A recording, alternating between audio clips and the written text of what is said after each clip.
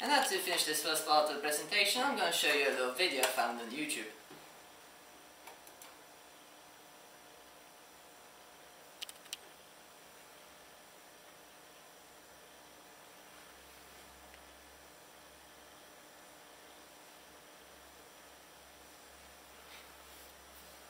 If this thing decides to work. Ah, there we go.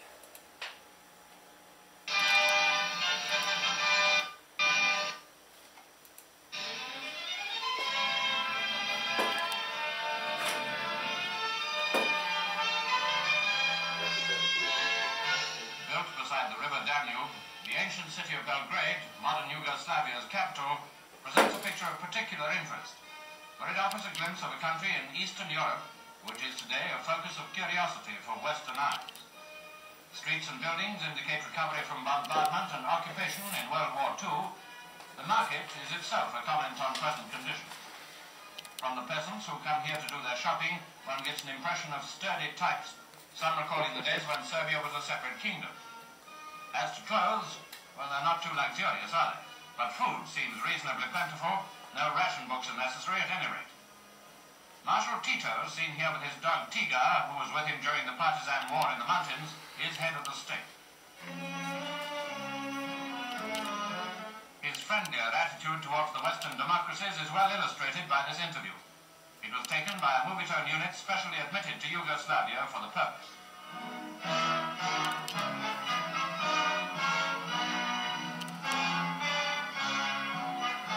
The Marshal, through an interpreter on the right, answers questions put to him by Helen Fisher of United Press.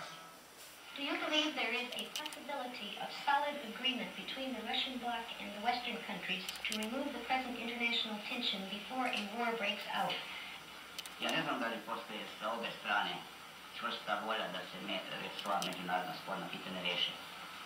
I still believe that eventually a settlement will have to be made that are still hanging in the air. Perhaps the settlement will be made in such a way that neither side will be completely satisfied with the result. But this will in any case be better than war. Marshal Tito also spoke in English, which he'd studiously learnt for the occasion.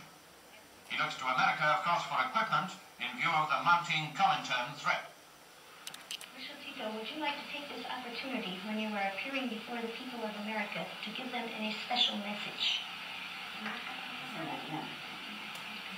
Yes, I will take this opportunity to send my greetings to the America's people and plenty best wishes also on all these Americans who have sympathy for free and independent Yugoslavia.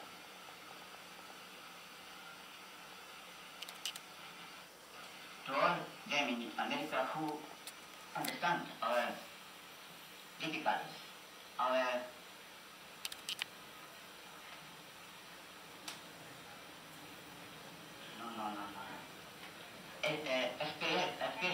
aspirations to create a happy, new, strong Yugoslavia. To all them who have sympathy for us, such Yugoslavia as she is. Are you ready? Oh, yeah.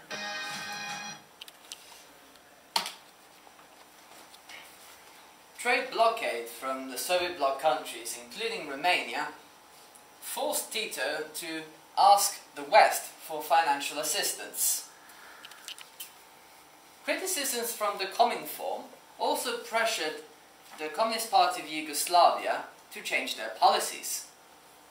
At this time, former partisans began to read some of the early works of Marx, particularly those concerning the 1871 Paris Commune, and Lenin's The State and Revolution. From these sources, they attacked the Soviet regime for creating a centralized bureaucratic government that had too much power over the economy. In other words, they accused the Soviet Union of being a state capitalist nation.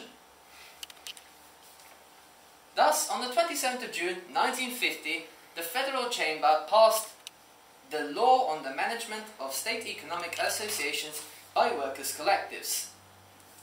This policy introduced workers' self-management and decentralization as a way to reduce bureaucracy within Yugoslav society.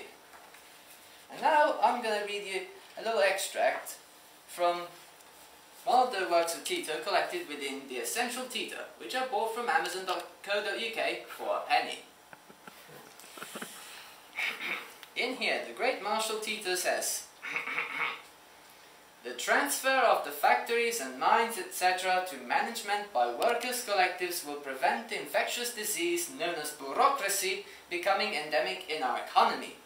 This disease is carried with incredible ease and rapidity from bourgeois society, and it is dangerous in the transitional period, because, like a squid with 1,000 tentacles, it holds back and hampers the correct process and the speed of development. Bureaucracy is among the greatest enemies of socialism, for the reason that it is drawn in unnoticed at very poor of social activity without people being aware of it at first." Well, good read. So then in November 1952, at the 6th Party Congress in Zagreb, the Communist Party of Yugoslavia, later the League of Communists of Yugoslavia, declared that there are many ways towards communism, and that individual nations should develop socialism according to their particular circumstances. Moving on to the economy, the state still had direct control over it in Yugoslavia at the time. A plan was set for 1953 for the next 5 years. So it was a 5-year plan, like in the Soviet Union. It gave initiative to the enterprises which worked with the local communes and in the republics. This 5-year plan achieved some positive results. It did not only achieve its targets much earlier than expected, but also Yugoslavia experienced a high growth rate during the 1950s. However, contradictions rose to the surface at this point. Real power was retained at the federal level. Often the managers were former veterans chosen by the League of Communists of Yugoslavia for their wartime service. So the younger generation of better educated workers had to cope with poorly educated bosses, who, unlike their counterparts in Russia, had the power to sack employees. They used this method many times to solve problems. This fact, as you might expect, led to unemployment, which reached 7.3% in the social sector by 1962. This forced many people to emigrate to West Germany and into Sweden. Tito thought that this was going to be temporary. However, not many of the immigrants came back. Also, despite of the success of this 5-year plan, Yugoslavia still needed economic assistance from the West, and by 1960 it received $275 million from the Americans.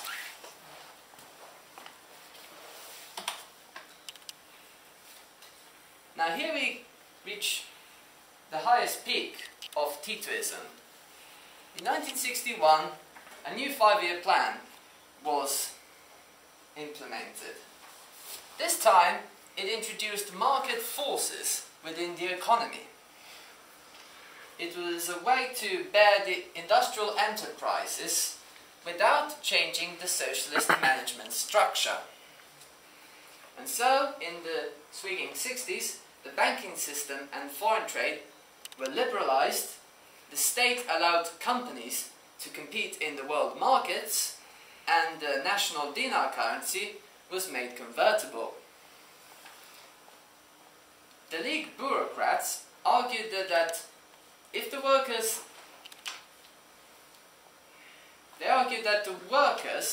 if they want to have effective control over the means of production, they needed to learn how to do key investment decisions. So, in other words, Titoism is just basically bureaucratic market socialism. Some others would consider it a third way between Western capitalism and Soviet state socialism. Which leads me to this joke. Tito was in his official car and approaching an intersection. The driver asked him, "Should I take it to the left or take it to the right?" Tito's answer was, "Signal that we will take it to the left and actually take it to the right." This 5-year plan revealed other internal contradictions. The pursuit of profit and the self-interests of the enterprises made the managers and specialists have more control over the self-management committees. During the 1960s, inequality increased as well, between firms, industries and regions. For example, by the mid to late 1960s, income levels in Slovenia were 6 times greater than those of Kosovo. And so the rich got richer and the workers tended more and more to rely on the specialists and the managers to make profits. The late 1960s and early 1970s were marked by rebellions within Yugoslavia, which were aimed against market socialism and the lack of democracy within the state's structure. Also, this fragmentation of the Yugoslav industry into thousands of self-managing units generated thousands of self-managing bureaucrats. So, instead of creating less bureaucracy, self-management and market socialism created more bureaucracy. By 1974, market socialism was such a problem for the state that it was eventually abandoned. Individual firms now negotiated 5-year investment deals with the state. And then in November 1976, a law on associated labour led to the decentralization of decisions at the lowest level. The economy at this point was so dislocated and so bureaucratized that proper decision-making and implementation of central planning was virtually impossible. Nothing improved when Tito died on the 4th of May, shortly before his 88th birthday. It was declared a day of national mourning, and many world leaders attended this funeral.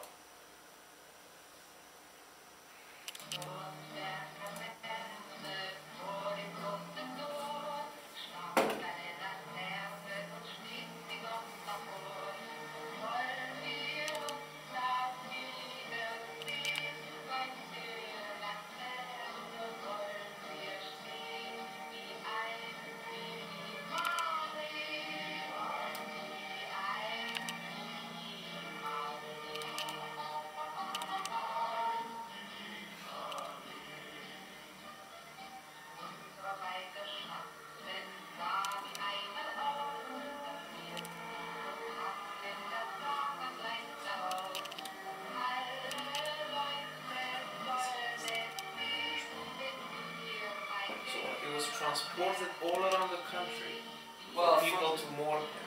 Well, This is absolutely incredible. I know. Because they start from Slovenia, they went for Croatia. Probably they continue with Serbia or Montenegro or something. They just wanted to I don't think it went into Montenegro. yeah, But Serbia. It's like religious, how you call them, relic. Oh, yeah, but It was the same symbol. and Sandro Pertini was there, Ceausescu was there as well. oh, of course. This was the Syrian guy. Yeah. The Anshar al-Assad, What was the year? 1980. 1980. 1980, yeah. Brezhnev from the Soviet Union came as well.